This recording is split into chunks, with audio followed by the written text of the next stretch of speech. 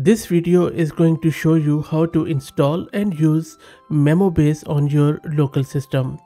If you're looking to bring long-term user memory to your GenAI application, then MemoBase might be able to help you out. Whether you are building a virtual companion, educational tool, or personalized assistant, MemoBase empowers your AI to remember, understand, and evolve with your users. I'm Fahad Mirza and I welcome you to the channel. Before I show you the installation, I also want to mention that we are going to install this MemoBase with Ollama. Ollama is a tool which enables you to run large language models locally and for free in a quantized format. I already have covered Ollama in heaps of videos. The installation is fairly simple. All you need to do is to just click on this download button, and for Linux just run this command. For Mac and for Windows just run this executable to get it installed. We will also be using a free Qwen 2.5 model with Ollama, but you can use any model which supports agentic capabilities. Okay, so coming back to this MemoBase, let's try to understand how exactly this works. If you look at this diagram, this gives you a very simple example here. From the left, a person is telling something about himself, that I am Gus, what a wonderful day. That is a memory that gets stored in some sort of a database, and then some metadata is also attached to it.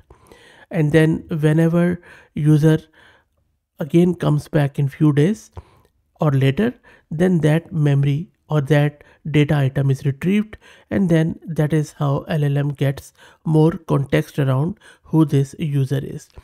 So in other words, all we are doing, we are attaching some additional data with the user prompt to give it to LLM so that LLM would have more context, because normally what happens is that these LLMs don't come with any built-in memory. Whatever they have been trained on, you ask them questions, they give you response back, and then they forget. Next time you come back, you have to give them the whole context again. So instead of you doing it every time, you just attach a memory with those LLMs, and then before LLMs answer your question, they check that memory out. If they find something relevant which you are asking again, instead of giving you a new answer, they would give you more grounded answer on the basis of the memory they have in there. So that is how these memory software works. And as I have said, I already have done comparison of these memory tools in this video, which you can see on my channel. And I have compared 7 of the leading memory tools, and there are various others which are evolving. So if you are looking to implement this in your production environment, maybe also have a look at this video to see which memory tool is best suited for your use case, because these memory tools also have some variations. So now you know what MemoBase is, and we are going to install it with Ollama and how that works. Let's get it installed. I'm going to use this Ubuntu system, and I have this GPU card, NVIDIA RTX A6000 with 48 GB of VRAM. I also have Ollama installed, I believe, and I already have one Qwen 3 model installed. I could also use it, but I'm just going to go with Qwen 2.5 7 billion just to show you how to download the models from Ollama. For that, all you need to do is to run this command. This is going to download and then run this Qwen 2.5 model on your local system, and this is how easy it is. Okay, so I will just wait for this to get downloaded, and then we will proceed further. And meanwhile, I also want to give huge thanks to Massed Compute for sponsoring the VM and GPU for this video. If you're looking to rent a GPU on very affordable prices, you can find the link to their website in video's description. Plus, I'm also going to give you a discount coupon code of 50% for a range of GPUs. I also want to thank our sponsors of the video, who are Camel AI.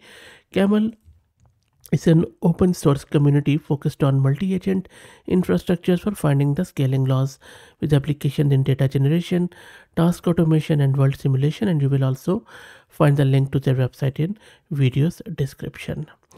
Okay, so our model is downloaded. So from the model side, we are all good. Let's quickly create a virtual environment with Conda so that everything will remain separate from our local system, and then we will install this MemoBase. And for that, let's first git clone this repo, and I will drop the link to it in video's description. From there, let's install all the requirements. There are not many. There are, I think, 3 or 4 Pydantic plus couple of other stuff that is already done. And then we need to install the MemoBase package itself with pip install MemoBase, and that is also done. Okay, now next thing which we need to do is to set up our config file, and that config file actually holds the way to integrate it with Ollama. And for that, first we need to go into this source directory.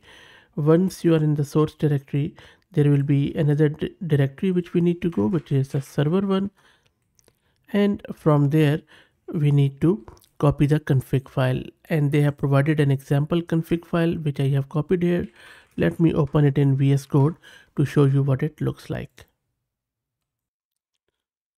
So this is what the config file looks like. For Ollama, all you need to do is to specify this configuration, where just set LLM API key to Ollama, and then because we will be running this MemoBase in a Docker container, so that is why we need to give this URL, because I have my Ollama running on default port of 11434 on my local system, and then this is the model which we have downloaded. If you have some other model, just replace this model value with the next one.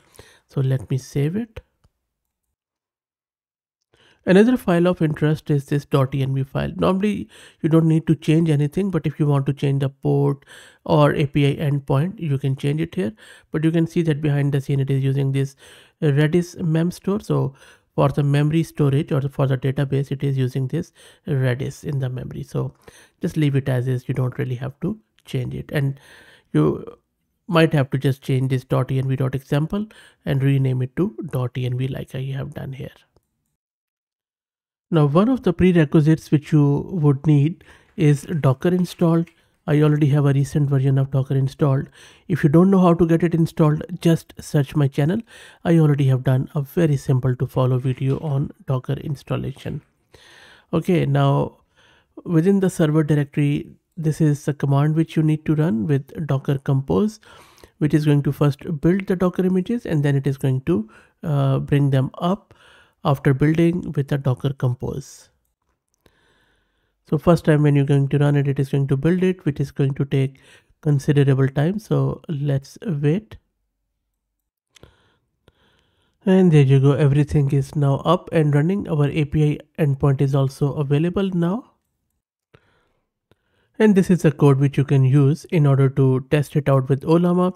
So they have shared this in their repo, and as I said, I will drop the link to it in video's description. First, we are importing these libraries, then we are specifying our model here. You can simply just set this config file, which we already have done. So this is redundant. And then you can define your OpenAI's client. We are using Ollama model here because that is OpenAI compatible.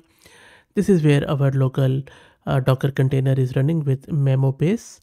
And from there, we are just creating a chat template, which is a very standard chat template, which is retrieving the values from the chat with the model.